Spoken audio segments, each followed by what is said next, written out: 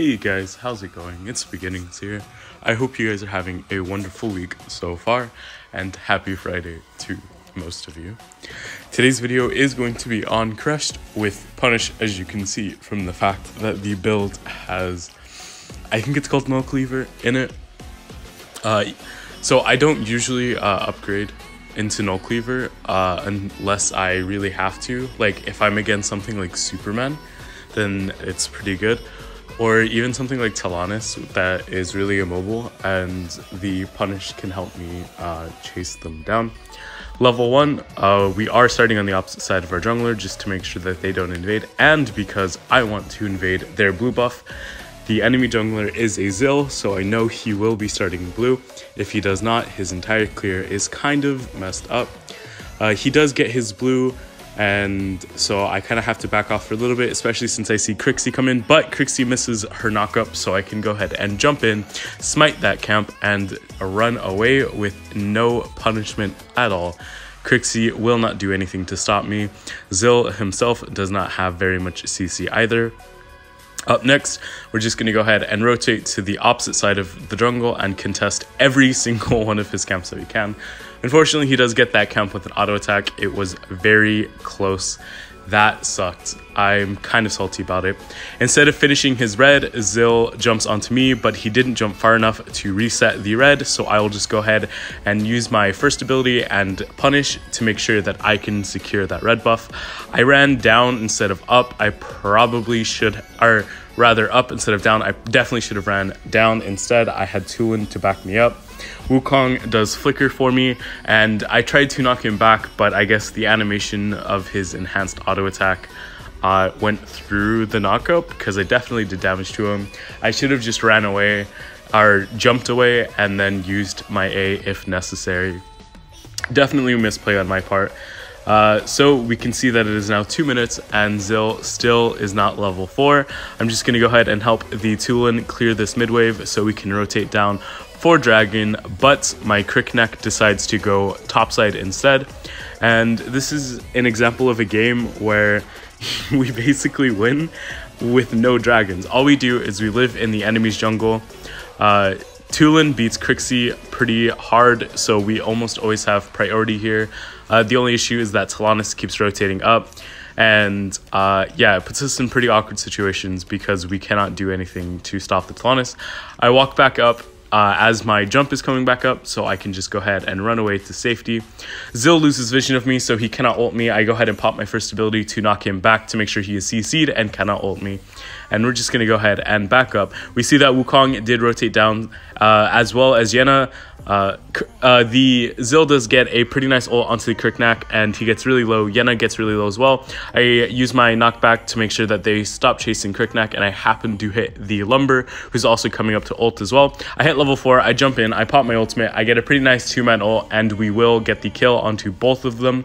That was a 4-4-1. That was a pretty good fight, if I do say so myself. And I know that Zill's red is up, so I'm just going to immediately run over and ping for help.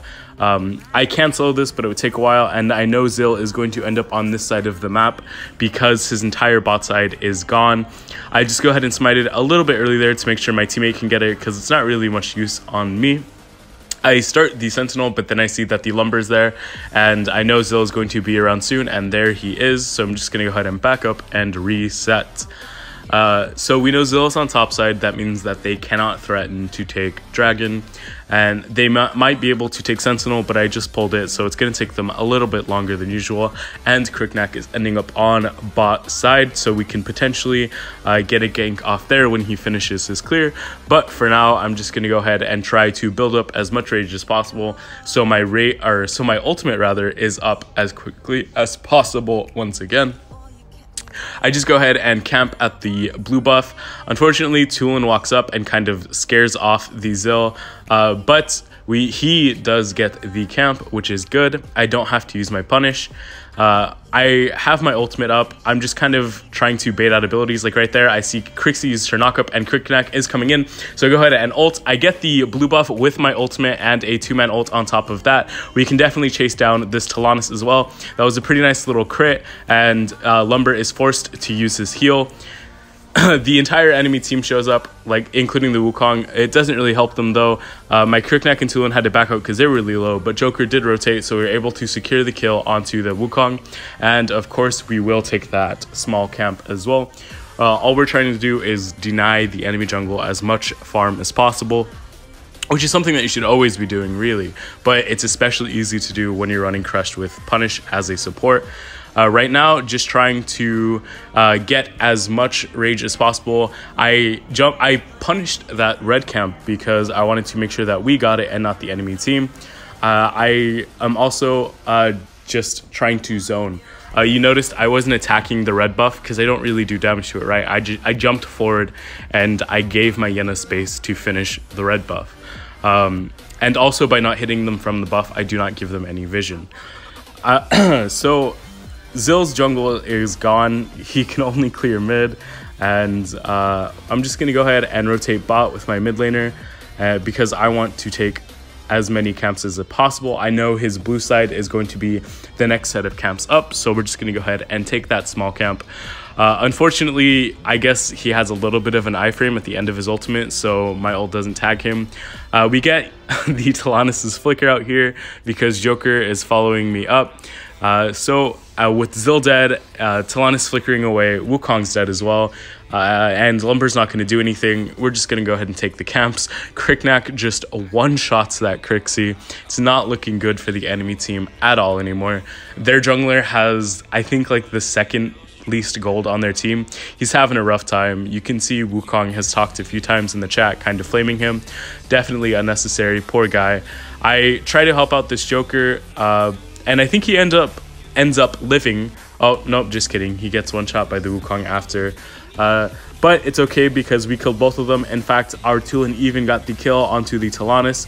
So that is a 3-for-1, and we can secure this bot tower as well.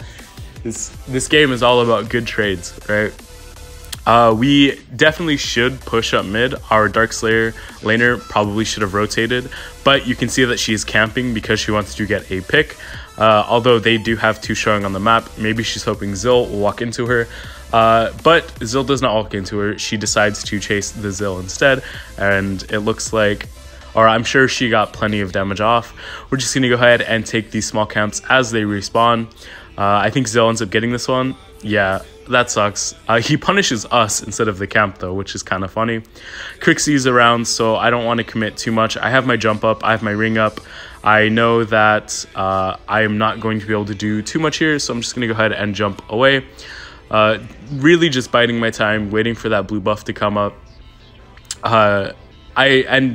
When Zill is messing around with me, he's not helping his team, right? I go ahead and pop my ult because I know he's camping. My Kriknak gets the blue buff, and unfortunately that Talanis ultimate really screwed us. It stunned us both, so Zill was able to get his ultimate off, but my team does collapse. They get the kill onto the Wukong, and they will be able to get the kill onto the Lumber, and then the Talanis.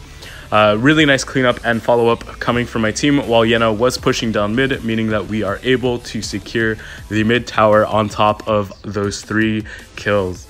Like I mentioned before, this game is going amazing. In fact, I think they end up surrendering right now.